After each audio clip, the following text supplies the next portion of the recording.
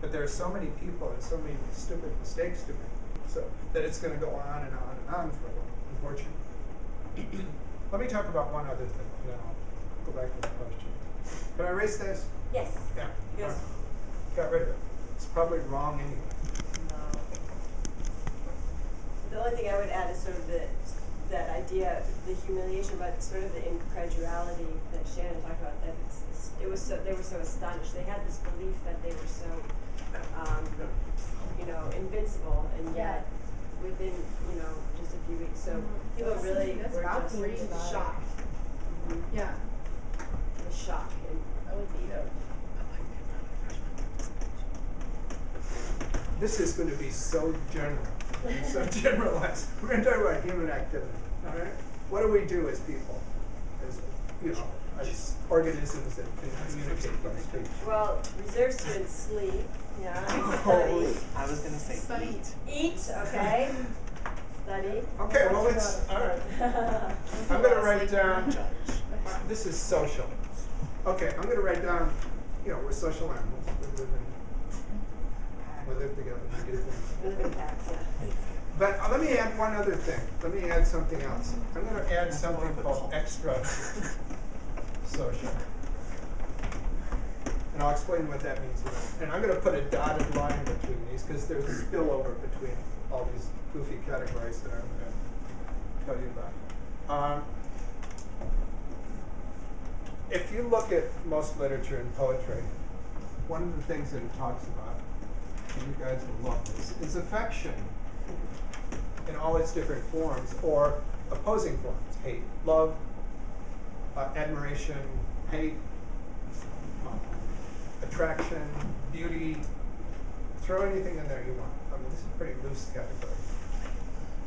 And let's say, I'm going to use the word dominance. I don't know if that's the right word. It might be control. I don't know. And then I'm going to put in here one more thing, and that's death, which is unfortunately what we're all eventually faced with. Most literature and most history and most human actions, in my humble opinion, involve these sort of dominant aspects of our life.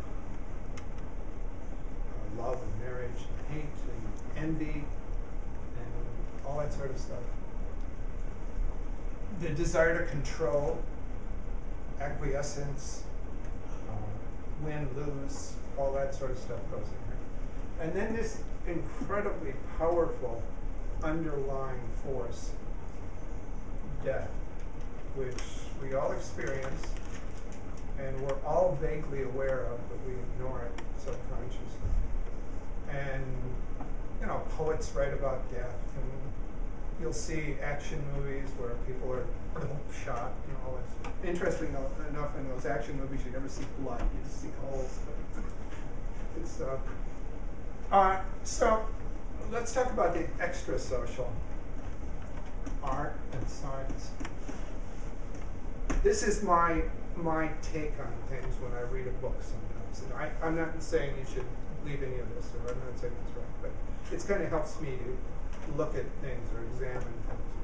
Art is sort of outside, to some extent, outside the social scheme of whatever we're going on here, because it often looks at those things, or it considers things in a more objective rather than subjective aspects of life.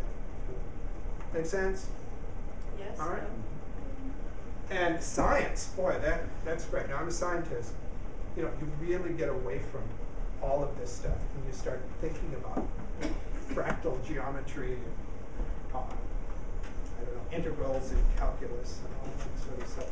And it tends to be less weighted down, if you will, by the subjective aspects of life. Art and science tend to be, I guess, don't take my word for it, think about it yourself, tell me I'm full of beans, but extra social stuff tends to separate itself from the emotional, if you will, in order to look at something in a purer, objective way. For instance, physics, nuclear physics. I have a very, very close friend who's an astronomer. He was brilliant. It scares the pants off. He's thinking about things that, I'm thinking about, whether I'm going to have chocolate in my milkshake or not. He's thinking about a new star being formed in some galaxy that he knows and has memorized or something like that. So there's all this aspect of human activity. What? We have a physics teacher here. So, anyway, if you're going to read literature, and you're going to read history, and you're going to read, I don't know, my book or anybody's book, or listen to music, think about the way we sort of divide up our brains and how we look at the world. Are we extra social? Are we social? I mean, this is where wars come from, all of them. And of course, scientists are making bombs, so they're tied into Can't this. separate them. You can't, nobody, this is all of us. It's not, but there are aspects of our world that we can kind of put into categories and look at. For instance, if you think about affection and you happen to like Shakespeare, Shakespearean sonnets talk about this sort of stuff. You got to be 21 to read Shakespeare. Oh, we're putting on Twelfth Night. Oh, yes, yes. Alex will be in it. Music be the food of love for you. Good for you. It's a great play. It's fun. Yeah. It's a funny, fun play. Awesome. Yeah. No, that's one of my favorites. Novel, Oh my goodness, you'll be perfect. You guys all wrote questions, and some of them, does anyone have a burning desire to ask their question? I spoke up. There's a lot there, so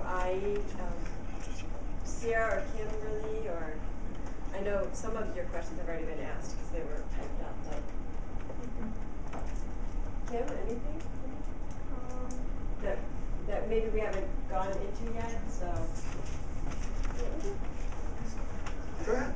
Shay, go for it. I was wondering, just like, what if, so like I don't know how to pronounce it, but the one with the wine when they hit it? Oh, I've seen your question. What would happen if the generals knew that? Yeah, they found it, but then what if they reported it? Then the family would have been in trouble, and the soldiers who reported would have been hanged. But it relates back to this question of were there situations where the Germans and French, or the Germans helped the French? They're in that situation. True story.